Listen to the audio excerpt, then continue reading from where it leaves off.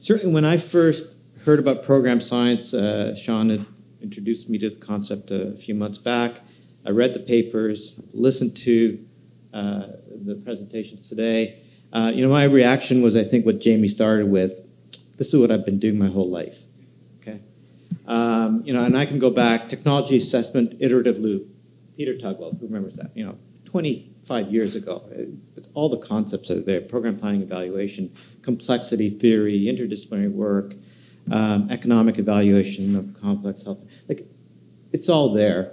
I think I've also been around long enough to know that you got to put a new label on an old bottle every once in a while to get the funding agencies and to get ministers, because they don't want to go announce the last government's thing. So I can understand why putting this label onto what we've been doing all along might help in getting new money. But let's not get too full of it.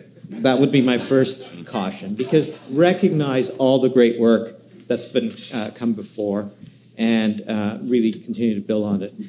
One Health, the interrelationship of systems. The veterinarians have been talking about One Health for many years.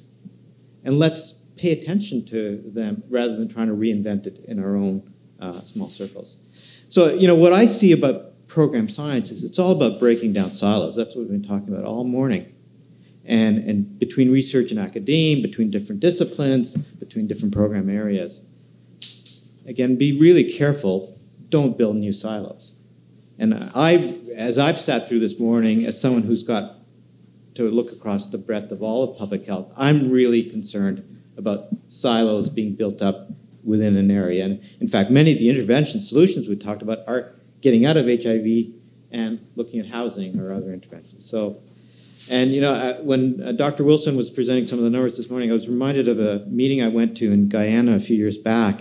And in fact, I was invited to talk to the ministers about social determinants of health. And I was at the CARICOM, Caribbean Community Headquarters building. And it's the small sort of two-story building. If anyone's been there, you know it's about 30 years old. And across the street is this amazing high-rise structure. So what's that? It's the HIV program building. And we got the grant from the European community to put this up. So here I am talking to them about social determinants of health. And across the street, most of their resources are going into HIV programs. And yet we know that they have to be, and they know as well, that they have to be focusing on things like housing and incomes and so on, if they're going to deal not only with HIV, but all of their other big health issues, obesity and childhood issues, tuberculosis. So let's not build new silos as we're trying to break down the other silos. On the Millennium Development Goals, I can't say it the way Stephanie did, but I looked at that slide and I thought, that's great. That's what we've been arguing for the last 30 years in public health, that the improvements to health are going to come from the social determinants. And all the words that were big on that in that word diagram are those social determinants that we've been pushing for. So, I don't think we have to take credit that it's about health. And if the health shrinks, but what we're getting the goals set on are the things that are actually going to make the difference for health, let's go for the ride. And so, again, so my first sort of constructive piece here is let's not worry about our own identities. Let's not worry about our own areas.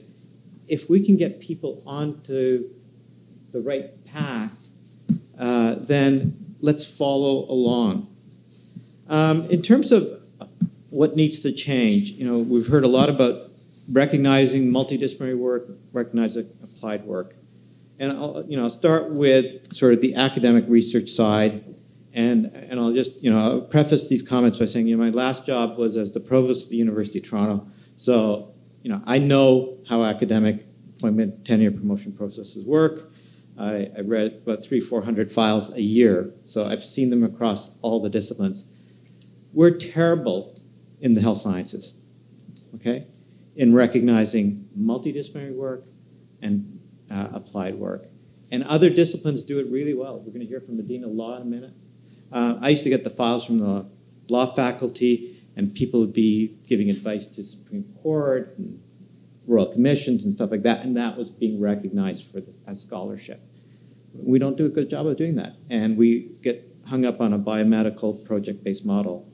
CIHR, not going to offend Erica. I'm not going to pick on Erica, because despite the great work that Erica and the institutes have done and the advisory boards on trying to support interdisciplinary work, and I'll actually throw the challenge back out on both appointments and promotions in the academic setting and grant reviews to the community. Because it's the peer review process that actually falls back into looking at traditional metrics. We do it to ourselves. You know, you go into any university's promotions manual, create a professional activity at the University of Toronto, it's recognized. You can go in and recognize all the kind of work that we do and what the institutes have been. But when the stuff gets to a peer review panel, it comes apart.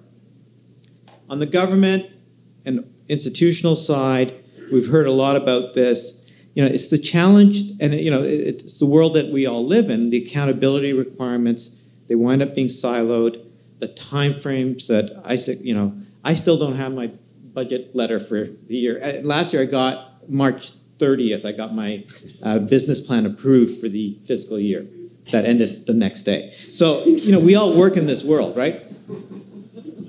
And you know, I think Jamie hit it on the head. You know, we fund programs, we fund activities, and for individuals, we have to really think about the communities, and we have to think about funding models, and they exist out there. They've been tested and so on, that fund communities to stay healthy, right? Communities to stay healthy. And so in Ontario, we've got our new funding model for hospitals. It's called the health-based allocation method, but it's actually patient-based. I said to people in the ministry, you know, if it was really health-based, you'd be incenting LHINs to keep people healthy. And you wouldn't want that with a lot of money going to hospitals. But if you really wanted to think about it, and there are models out there, and we have to produce the research, we have to produce the support for that. We have to engage practitioners and public. We've heard a lot about this, and it is great to see in the organization of the meeting the broad range of representation. But I think, as Anita just spoke to, again, our structures are not set up for those people who can really inform what we want to do, whether it's from a research perspective or a program perspective. They're not set up for those people to be able to be engaged, to take time away from what they have. And we still have not really cracked how we do public engagement. We've got some great experiments. The Change Foundation has a panorama panel that's coming together. Andres Lopakis at St. Mike's has done work on citizens engagement.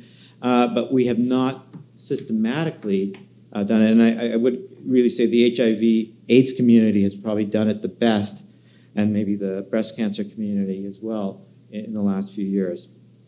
So my final message will be back to the program science crowd, because I think there's really a lot of great stuff. I don't want to come out nihilistic, but I think as we saw in this morning's discussion, I saw there was a lot more in the 15-minute discussion period than I read in the papers and the presentations. And so I think you do need to think about the articulation, what makes it different, and present it in a way that is very clear for people to grasp what's new about it. And I would, I would agree with the definition, but I'd take exception with what follows the definition in the paper. The end point for program science is the population level impact on the incidence of infections. I'd actually change that to the population level impact on human health, right? Because again, you're narrowing yourself by focusing in on the incidence of infections right there up front. Thank you.